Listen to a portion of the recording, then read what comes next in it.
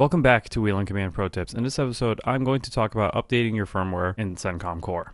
So CenCom Core hardware and WCX peripherals have the ability to have their firmware updated using the Whelen Command software. And the way you do that is you connect your CenCom Core to your computer, and Whelen Command will automatically check to see if your connected device has a firmware update available. You need to make sure that your device is also powered. So right now I'm going to connect a CenCom Core that's also connected to some Remote 16 expansions, and it'll prompt me for a firmware update. So you see the command detected that there's a firmware update available for my devices. So I'm just gonna go ahead and click OK. And that brings up the update firmware window. So in here we see there's updates available for 4 of my Remote 16 expansions that I've connected and have powered to my CenCom Core.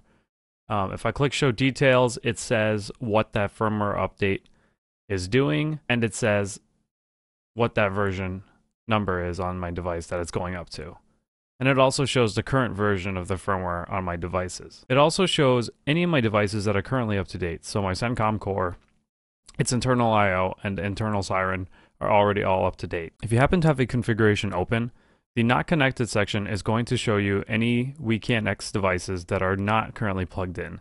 It'll also tell you what the current firmware version is, and so you can make the educated decision on if you need to connect those devices and update them or not. The other devices section is going to show you the firmware version on our WeCan hardware, so that would be like your Carbide and Cantrell, things like that, but just note that those devices do not support updating the firmware through the update firmware window. This window is just where you can check to see what their firmware is if you need it for technical support or any other reason. And so coming back to the top, I can just click update all, and it's going to update the firmware on all of my connected devices. So I'm going to go ahead and do that. It also gives me a warning that says do not disconnect. Doing so may render your device inoperable. So it's important that if I'm going to update the firmware, I make sure that I do not power off my device or disconnect it, as the message obviously said. So I'm just going to go ahead and hit OK. And now we see it's updating the firmware, and it's doing the first one out of my 4 devices. I'm just going to skip to the end now, where you'll see that the firmware update is complete. We can see that all of my devices successfully finished updating their firmware.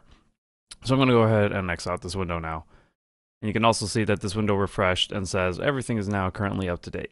You can also manually check for firmware updates if you have your device connected. By coming into the W drop down and going to update firmware. That also brings up this window. That essentially covers everything you need to know about updating firmware in your CenCom Core and WCX peripherals. Thank you for watching, and please stay tuned for more Whelen Command Pro Tips.